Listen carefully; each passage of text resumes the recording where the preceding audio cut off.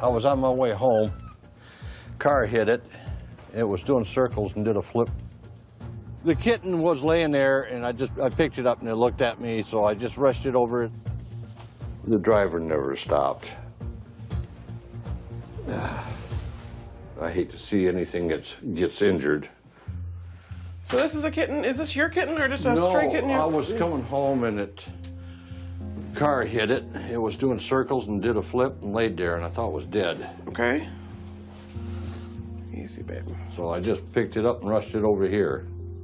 Okay, so it's about 1.5 pounds. All right, we're gonna sit you down here for just a minute. Wait down.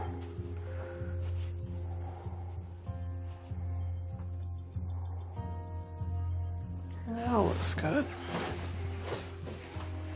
He's probably not gonna like this little bit of peroxide on here just to see if we can't get it cleaned up so I can see what's going on. Okay, there's a little scrape on the end of his nose, and then his right-hand side, the upper lip's a little bit bruised or swollen. Mm-hmm.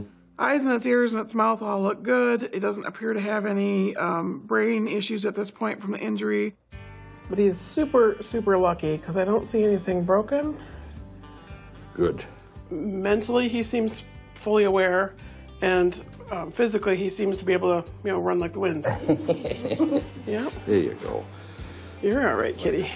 I don't see any long-lasting side effects from his car experience today. I expect what's going on with the upper lip to go down over time. A miraculous escape. He's definitely spent one of his 9 lives. Are you going to take him home? I'll take him over here to that animal shelter, see if they can find a home for him. Yep, sounds like a plan.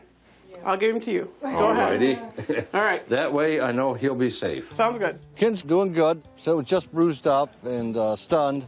We'll take it to the no-kill animal shelter here in Mount Pleasant where they adopt them out. There you go.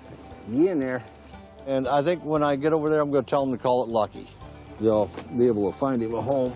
Yeah. I'm feeling good. You know, it's nice to be able to save something that's,